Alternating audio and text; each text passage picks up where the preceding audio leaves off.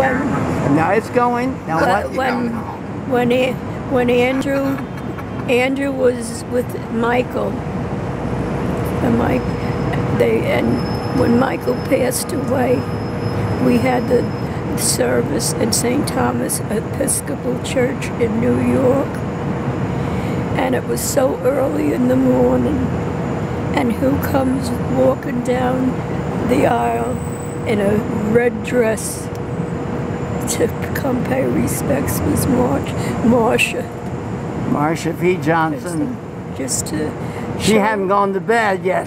It was early in the morning. It was like 9 o'clock, and that's what Andrew said. You know, she in a red dress in all her glory. In St. Thomas Cathedral on New York. She was so wonderful, wasn't she? A wonderful. You know, I'm nominating her. She's going to be I met so many beautiful, wonderful people through my son. You have an amazing son. I'm honored, and I'm honored though. I was honored to have the opportunity to meet some of the night, and with all the obstacles they faced from. And you walked with the parents of gays in what year? I think it was 90, 91, something like that. Because after that, I know you used to go then to Queens Pride, Brooklyn Pride, and you got a different outfit for each one. You really got off on being a big celeb out there. You like them all screaming for you. I love to look at their faces and see the pride and joy that they felt for themselves on that day when they had so many obstacles in their lives. But they looked at you and they saw the mother they all dreamed of having, the mother that loved them unconditionally. That's why that video and that bright thing that I wrote about you. You don't realize, Dottie, you have touched so many people by being the wonderful human being. Yeah, and all those kids that saw you, they all screamed, and it gave them hope that their own mother would someday come to accept them. Well, I just believe every time you touch somebody's hand, you connect your hearts. So you're connected, even though you know. Well, I'm telling. Oh, you know the love story I want you to tell. The night you woke up and heard Randy Wicker in your bedroom. Do you remember that one? What was I drinking that night? No, you were sober. What it was is you were sleeping. Well, how much? No, you were sleeping. You were still working at the police department. You were sleeping, and I was on Curtis Seawa's show on WABC, and you had it on. So as she's waking up, she hears my voice in the room, which is very distinctive, and she says to herself, "What is Randy Wicker doing in my bedroom?" She's out in Queens sleeping peacefully.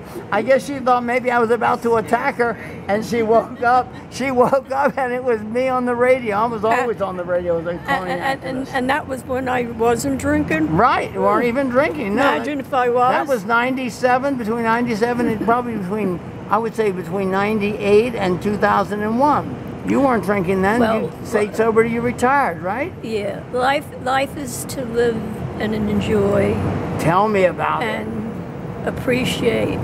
And when I think of all the wonderful people, friends of Andrew's and all of you, that we lost from AIDS. Were most of them gay, or was it just a real mixture of people? Some of the most wonderful, wonderful people. But you realize how touched people are when they meet you, Andrew's mother? And I'm not supportive of the gay community just because of Andrew. I really mean it sincerely in my heart. Did you know other gay people before you knew Andrew? Why do people want to hurt people? God put them here. And don't hear me this crap about religion, because God... You're a good Roman Catholic saying that. Yeah, well, it's true. Right. It's, in my heart, the Pope's on your side. The Pope says, "Who are we to judge?" I love the new Pope. No, it's if God put us here. So if He put us here, that means we have a right to be here, and nobody. So don't tell me you're religious when you're disputing what God's choice was, and nobody should question Or and, judge. or judge, and nobody has the right. And how old were you when you found out Andrew was gay? Oh, good question. Well, you know, he always my They say mother. mothers always know. Is that true? My mother, believe it or not, I always had, you know, like somehow there was difference. But my mother was the one that said to me one time, his grandma, she said, do you know that Andrew marches to a different drummer? That was Graham said that to me. And Graham lived to be 100. I remember going to her funeral. Remember, she was laid out, and I claimed I saw a mouse crawling around the wreath on top. I said, that'll get you a discount on the funeral. They had her laid out, and I think I was the only one that came, right? She was how old? 86. 86? I thought she was 98. Only 86. God, I thought she was so old, but I was young then. How many years ago was that? I think she died. Well, I retired in 2003, but I had already lost. She died she died December 16th, 2002, just before Christmas. And you have a family burial plot that goes back to 1872? Yeah, well, it was a deed from a distant relative on my father's side, and they had the deed. And Andrew tells me that there's just enough space for you and him. That's right. Man, what a godsend. Yeah. I can't tell you what the button, you know what button I had on your picture on the wall? You know what, I shouldn't tell you, but you'll laugh. I said white trash with cash. Because they never had a penny. If they put that, give me that sign again. If he's the kind of person, if he made $100,000 a year, he spent 120. And she worked at the police. How many you declared bankruptcy? What, twice or something? Well, you want to talk about? Well, this is Andrew's my pot of gold at the end of the rainbow. Oh, really? Pot of gold? Look, he's red. I don't think gold comes in red. He's my pot of gold. Pot of gold. Wow. He's your sugar daddy. How sick does it get? I don't. The son becomes a sugar daddy. I don't. Wow. I don't need. Tell me who you are, because I want you to be. You're here too. You're a special person. You're who? Nelly. Hi. Nelly, right? You're an old friend of Andrew's. You've gone out with Andrew. Have you gone out with Andrew and his mother together? Yeah, that's how I met Dottie. Andrew and I used to work together. Yeah, she saw me at my worst. At your worst? Yeah. Andrew tells me he has pictures. I wouldn't believe that how bad you look, but he said you look much better now. Yeah. Yeah, because waited until you had the operation and, got in the next round of the thing, that now you're back to your old self.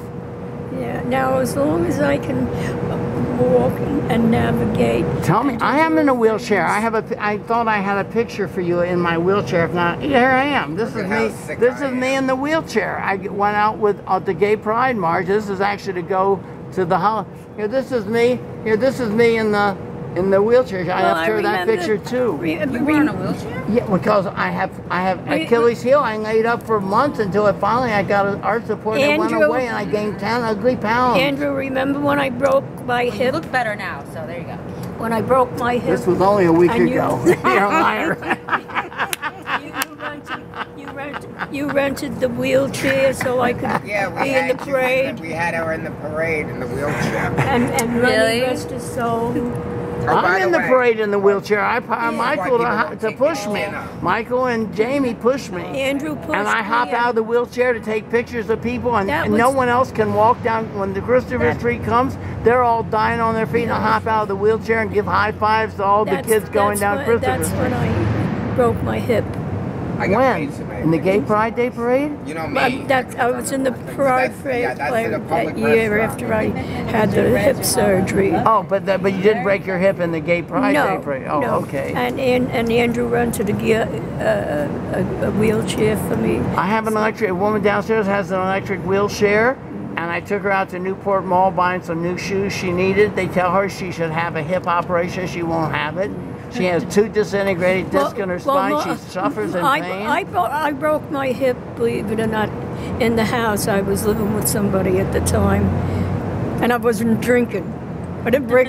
Right, most people, they fall to the thing that kill us all. That's why I've got to get my apartment cleaned out. I wasn't drinking. In fact, the person I was living with, there was a little foyer between the bathroom and the kitchen, and they mopped the floor. And they left a puddle of water on the floor. They didn't see You know what it. also is dangerous? Are garbage bags or plastic bags. You step on one, it's like Yeah, it's like and a I went to wax go paper. into the bathroom, and then all of a sudden, I came out of the bathroom and I went down, and I knew right away because I felt nothing in my leg. Oh God! I knew right away I couldn't. But you haven't been in. Have you? Because I remember you were walking. I mean, you recovered from that, right? Oh You got yeah. walking again? I mean, I did a What lot year of was that? physical. That was the late '90s. The late '90s. Yeah, somewhere in the '90s. And that was 20 years ago. Yeah. You were But still a spring chick in the '60s. Yeah, I did a lot of physical therapy, but thank God I recovered from that. But the first thing I had with the bowels was first I had the lumpectomy, and I thought it was the effects of the anesthesia, and that's when I started losing my balance and having trouble walking. Then it was like it was like 2 years later I had to have this done. You had breast cancer, right? Yeah, we might as well tell the whole story here now. If people want to know this because you're an inspiration. You beat the breast cancer. But yet, this wasn't related to that. I know. So but it came back once, and you even beat it a second time. Well, the right? first time it was they just removed the lump or whatever, and then the second, then I had the 6 weeks of radiation. But And now what happened now? Angel told me he came in and found you. Want to say what happened? Do you remember any of it? I went. You said you were catatonic on the floor and they didn't know whether it was a Yeah, but that stroke was or what? one thing happened. But then one day I was coming out of the drugstore. I happened to have this friend. She was with me, and all of a sudden I started with the tremors where I couldn't. Really? Yeah, and then it got progressively How long worse. ago was that? That was like, well, I had the surgery now in June, so it must have started sometime after Easter, April, or May, yeah. But you didn't know, no one knew what was wrong. And then Andrew took you to the hospital and they said they have to operate or she'll be dead by Tuesday or something, and they operated. Mm-hmm. And you want to tell me what they found? Cancer, the tumor.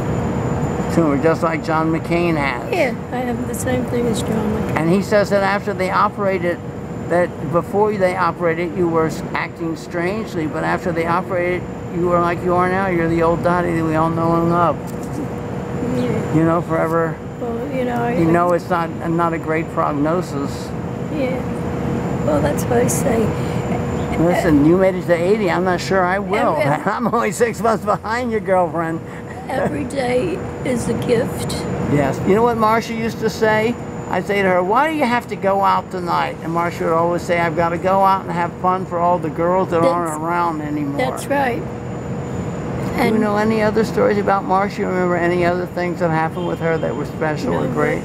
She was so special. I still picture her in my mind. She was the most generous. You know what everyone said? She was the poorest. I shouldn't have meant things about you being poor, but I said she was the poorest person we all knew, and she was the happiest. But she was rich in her soul. Oh, great, more than rich. She was a saint. I swear to God, I have posted calling her transgender saint. That's my campaign. I won't live to see it, but I really do believe that Marcia B. Johnson will be the first transgender saint in the Roman Catholic Church. Well, because really, she did nothing but give to others and do for others. That's why I get such rage when I think of these people who they want to hurt people because they don't Oh, agree. let's not. Let's have focus on having fun. This has been heavy enough. I'm gonna And- stop filming and sit and have some water and stuff. And what would you say to people? I mean, let's face it. Your life, your life expectancy is what, 12 to 14 months, or 1 day to 14 months, or something. It's not great. What would you say to people watching this? Because I always thought I want to go into homes where people knew they were dying, and ask them, what regrets do you have, and what are the great joys that you had in life? Because I forgot to ask my best friend Jack that. I asked him, does it hurt? He said, I'm dying. I said, yes. I said, what is it like? And he said, I'm comfortable. All I can say is that I'm comfortable. And then I said, well, something like hang on or fight, maybe you can, because he was still younger. And you know what? I never got to ask him, what do you regret? Do you have any regrets? So I'm going to ask you that. I never asked a person, and I knew was dying that before. And what are the great joys? When you look on your life, do you look at periods that you made choices that were so fabulous and you're so happy you did, or periods that you made choices that you wished you hadn't made? You don't have to say any more than you want to. No, there might have been times that there were things that made me sad or unhappy, but I have no regrets. Oh, that's the way I feel. I tell people, if I die, I said, first chance, let me get out of here painlessly. Don't call. I don't want any ventilators. No matter what. I mean, I've been blessed. I've been blessed. Look at my Look, you're son. 80. Not many people live that old, and you've been in pretty decent health. Look at my son, and I had a mother who loved me and supported me. Oh, that's why you were such a great, loving, and supportive mother. And so I was blessed. Well, I want to say. I don't have Trump's money, but I'd rather not have his money and be like him. Boy, you took the words right out of my mouth. Because he's a piece. Even though he's a piece of crap. I know, but before we get ugly, I just want a good vibe. I just want to tell you that I say this as an atheist, that I feel blessed to have had you in my life. I can't tell you, Dottie, knowing people like you has given me hope for the future in a way, and now I see more, and it's so wonderful that people like you stand by your children. And I had a mother that was so horrible, and you're such a wonderful mother. So anyway, I've gone on enough. This is enough for now. I know. Any last messages to those here in case we don't get some more videos? It hurts when you have that void in you. But It hurts when you have that what? That void in you, that somebody that you want to love you and be there isn't there. Right. But maybe it would give you some comfort to put it in your head that whatever that you lost, whether they realize it or not, they lost. They lost. Yes, because love breeds love. You know what I told people on Facebook today?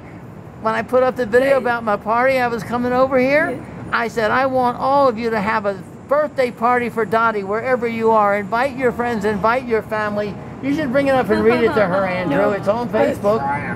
But they lost because you can't tell anybody else what to believe. I mean, it's their life. But as a mother, I don't know how. I don't know how you can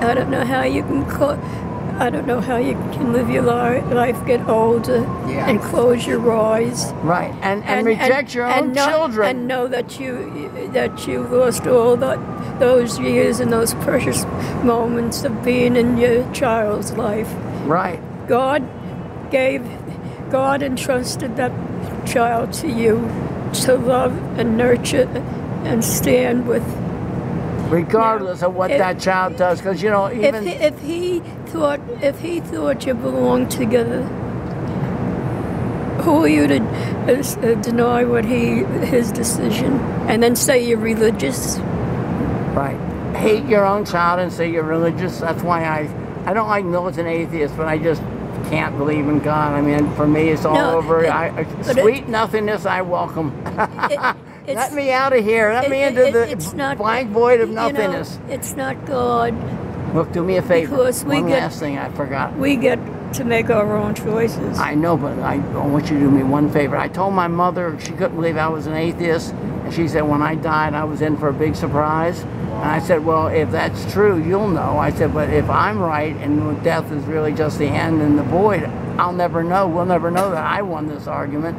So do me a favor. If you get to the other side and you get to heaven, which I'm sure you will, and we asked Marsha P. Johnson to come to me in a dream or something and like tell Marsha somehow to channel something to me, but to keep me going, to give me the strength, the way and she's done that. Marsha's done that for me. You don't understand. She has. She has. That's why I'm wearing her T-shirt today. Marsha has been the inspiration of my life. Whenever I get weary, I think, go out and have fun for all the girls that aren't here anymore, and there's so many of them. And I'm so blessed to have good health, and I managed to get walking again.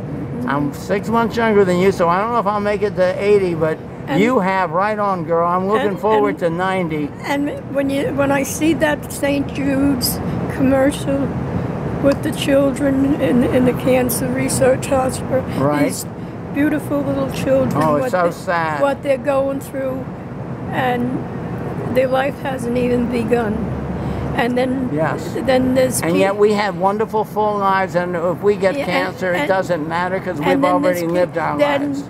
There's people out there who are rejected by the people that are supposed to stand by them no matter what. Right. Now, thank God, the parents of those children with the cancer don't feel like it's something that we should. Right. Turn But you know our backs what? on.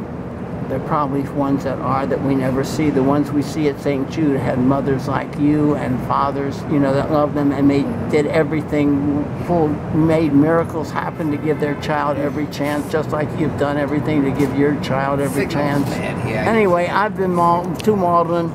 So anyway, so just tell Marsha B. Johnson that I said hell no, and tell her to somehow just start channeling through me and keep me going, because I got a monument to build to her and I got love to spread to the world. Thank you so much, Dottie Glowko, my heroine, a great gift to the world. Thank you for being in our life, Randy.